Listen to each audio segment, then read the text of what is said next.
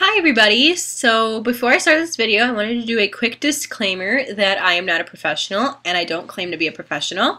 And this is just how I clean a betta fish bowl. Here's my betta fish, Athena.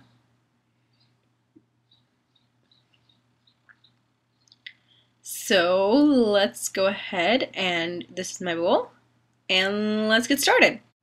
So here I'm just going to speed through. What I'm doing is taking out the plants and ornaments, making sure they aren't slimy. If they are, rinse them with some warm water, just like I'm doing to this SpongeBob house. Then I'm going to empty out the water and I'm going to grab a cup and refill the bowl to make sure to get any of the poop and decaying food out. Here, for instructional purposes only, I'm showing you how to use a tube in your bowl to get the water out. Of course, you would be wanting a larger one, but silly me, I didn't. So what you're going to do is you're going to suck on the end. I got a little water in my mouth, but no big deal. And you're going to let it sit in the sink and flow out. So if the bowl was full, I would stick this in and go do something else while I wait for it to drain.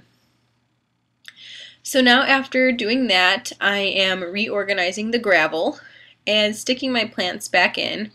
I have a very specific way of how I like my fishbowl to look, so don't mind the tidiness. That's why I'm speeding through this video. And then I'm just going to stick my ornament right in the middle, and this is what it kind of looked like. So now what you're going to do is you're going to take your Betta Safe drops. These are to make the water safe for them to swim in. And you're going to take 7 drops per gallon. So I'm going to put 7 drops in. I put them in first so when I put the water in it can mix.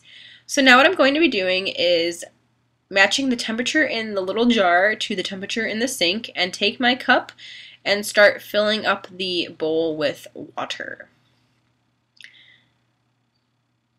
I'm doing it very slowly as not to disturb the